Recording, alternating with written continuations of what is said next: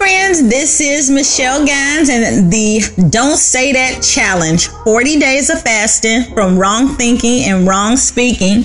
I am so glad that you are here. I am thrilled that we are at day 30. Can you believe it? It's already day 30. The thought that we are fasting from today is, what's wrong with me? Let me just tell you there's nothing wrong with you. Okay, let me just say that first. And I believe that our fast from wrong thinking is working. I want you to stay on this journey with me. These seeds will produce the great harvest you've always wanted and needed for every area of your life. And we're starting with today, that there's nothing wrong with you. I don't want you to even think that there's something wrong with you. The constant awareness of our falling short, so to speak, is where the devil and religion wants to keep us sometimes. It keeps us defeated and hemmed in by shame rather than being liberated through divine nature, right? 2 Peter 1:4 says, through his promises, we share in the divine nature of God and escape the corruption that's in the world through lust. Okay? Nothing wrong with you. You know how I do. I'm always like, we're going to switch it up.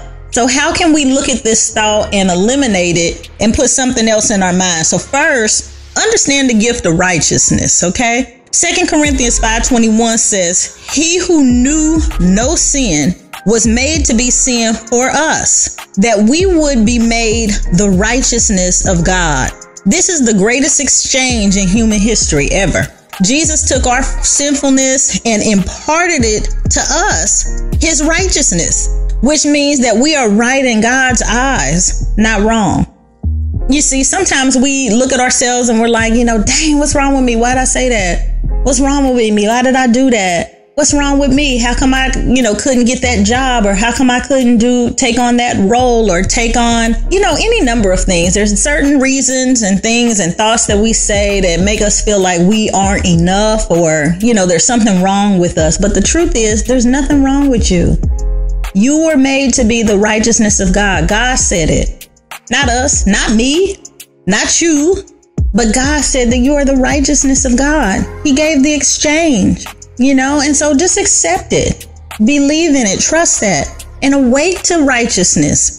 1 Corinthians 15:34 says, awaken to the righteousness and you will not sin. When God thinks of you, he thinks of a victorious, conquering, strong, powerful, wise, and holy son or daughter. He sees you as a mighty champion, the head, remember, and not the tail. Righteousness means to stand in his presence without a sense of guilt, shame, inferiority, or condemnation. When you're the righteousness of God, it's not saying that you making wrong right, because that's definitely not what we're saying. But when you accept that you're the righteousness of God, it allows you, it calls you, it pushes and propels you to do right, to be right, to act right. When we're doing that, there's no way, it's impossible for us to feel like there's something wrong with us. So I want you to step into that and reject sin consciousness all the time. We all have sinned and come short of the glory of God. When you're always conscious of what's wrong with you, you will do wrong. When you're always talking about just the sin culture, the sin nature, the sin, if that's all you are aware of, you never even think about the concept of righteousness, or think about love, think about the greatness that you are and can be in Christ. And when you think on those things that are above, you start to operate and live out of that above life, that above thinking, that above doing. And you're not down with the wrong and doing wrong because it's not in your heart. It's not in your mind. You're not speaking it and thinking it and thinking it and speaking it and doing stuff and being crazy. You gotta, sometimes some of the bad stuff that we see on television or even on the news, sometimes when that's all that we consume, then we become what we consume. So I'm just telling you, consume the goodness of God.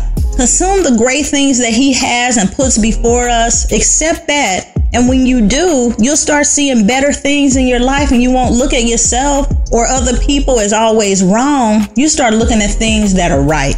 You'll see the things that are right? And ask the Holy Spirit to do what he does best. 1 Corinthians 2:12 says, we have to receive the Spirit of God so that we know the things freely given to us by God. A key ministry of the Holy Spirit is to reveal what is already yours, not to reveal to you all that is wrong in your life. Allow the Holy Spirit to show you the good stuff in your life, the great things that you're grateful for, the things that you have done well, the things that you have done despite impossibilities you may have faced.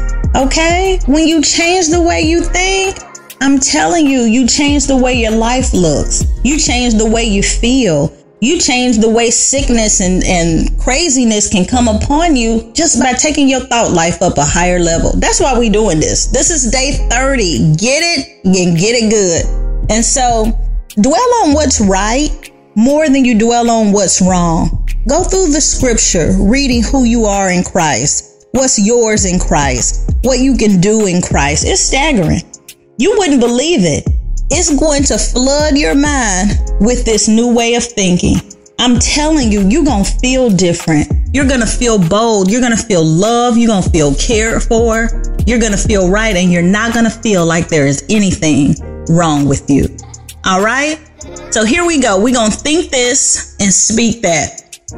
I am the righteousness of God through the blood of Jesus. I stand in the presence of God without guilt, shame, inferiority, or condemnation.